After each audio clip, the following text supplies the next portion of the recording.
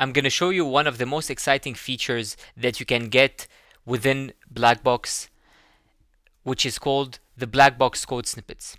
What that means is that if you have some specific code snippets that you use regularly, instead of typing them each time, what you can do is you can save it as a Blackbox snippet, and each time you start typing it, Blackbox will automatically suggest it for you. The exciting thing is that all your code snippets are saved locally, and you can clear this history of code snippets, or you can keep it.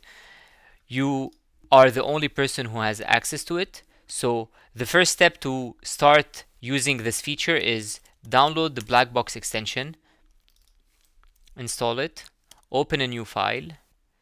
I'm gonna select the language, and this is the code snippet that I use on a regular basis.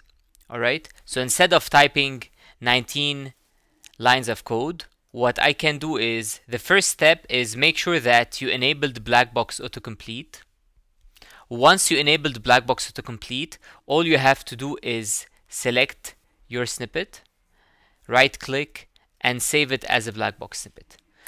What that means is that next time you write upload file to Google Cloud Bucket, automatically it will be suggested. All you have to do is hit tab, and then it would pop up automatically.